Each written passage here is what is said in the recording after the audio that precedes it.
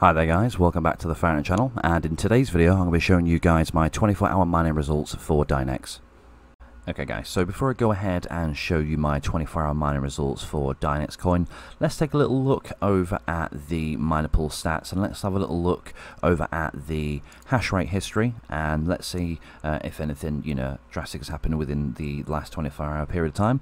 So as you can see there, it's not really moved that much. In fact, if I actually look over at the top, I do believe that it has gone down at least 80 miners within this period of time. So there is less miners, overall mining onto the actual, pool that it on itself. So if we just go ahead and copy this into here, so give or take, guys, I was mining on around about 250 hashes.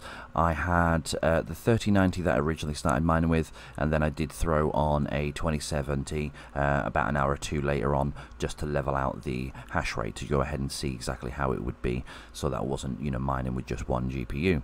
Now within that period of time, if we go ahead and we type in here, so 0.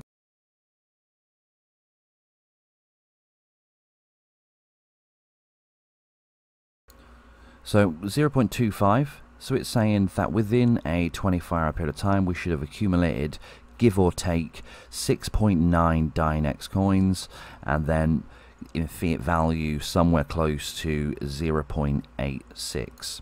So when we actually go ahead and we take ourselves over to our pool, and I'll show you guys exactly my setup over there.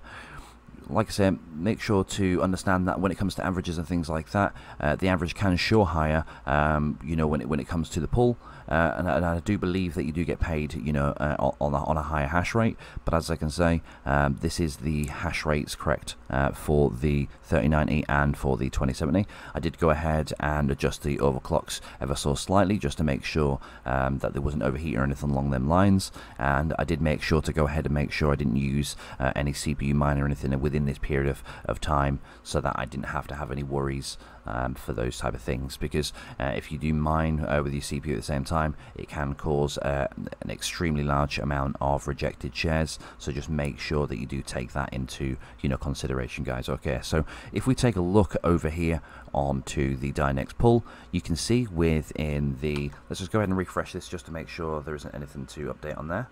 Okay, so within the 24-hour period, from the looks of it, we have accumulated around about 4.6 coins. So let's take ourselves, and to be fair, we're probably just about to hit like another block, and then that probably hit it out on to 5 for the day. So if we take ourselves over to a calculator, let's go ahead and see exactly how much that we earn within this period of time. Okay, so we're on CoinGecko. So all we need to do now is go ahead and type in the exact amount that we earn. So if we take ourselves back over to the mining pool, we can see that I earn around about 3.9 plus this 0.6 here. So if we just call that 4.6 for the sake of it, and then we take ourselves back over to here, 4.6. And as you can see there, within the 24-hour period, we have accumulated 54 cents in USD value. Now, as I say, if we do look over onto the miner pool stats, it was saying that for the same hash rate, they would get 6.9.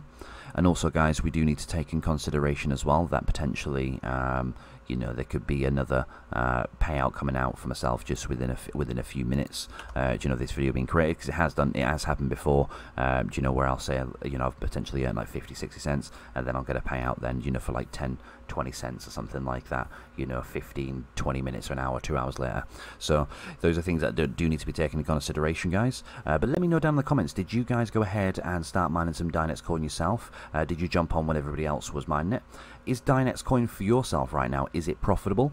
I would say at the moment, I do not think that Dynex coin is the most unprofitable coin to mine at the moment, but I would not say by any means is it profitable to mine on it at the moment. So take that as you will. Like I said, I am going to carry on mining on Dynex on my 2070. I'm going to leave that on there for a couple of days. I'm going to go ahead and accumulate a few of these coins up, see what happens. But like I said, let me know how you guys think about this. I mean, I personally, you know, I tried to mine this before in the past. I've had a couple, you know, setup and issues and things like that. Once I was able to go ahead and start to mine it and accumulate it, it has been doing pretty well. And like I say, the markets themselves haven't been moving too bad. So if there is you know, any sort of coin here that's looking pretty stable, you know, in itself, I'm not saying it's a stable coin, but I'm saying that the way its movement is, you know, this is really good. You know, sort of a chart that you'd want to be looking at. And you can see here as well, there's been a lot of buy and sell activity with it. It's not a coin or a cryptocurrency that no one's interested in.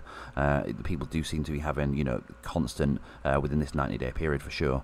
People have had, you know, plenty of interest into the cryptocurrency. The mining has been, you know, popular. It's not the most profitable cryptocurrency to mine at the moment, but it is nowhere near the way it was before in the past. You know, coming forward, or you know, coming to the bull runs and things like that we're potentially coming towards soon.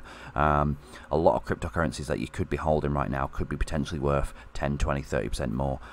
You know, if that bull run does happen. And also, here's a quick look over at my wallet as well, guys. Just thought I'd go ahead and show you as well the transactions that have come through so far. So as you can see, these are the times and the dates that I've received them, and each time it has been 0.999 of a coin. So it's not too bad. It wasn't the worst mining 24-hour mining period that I've done. DYNEXcoin probably could be extremely profitable for people with low power costs right now, or if in fact, you know, free power.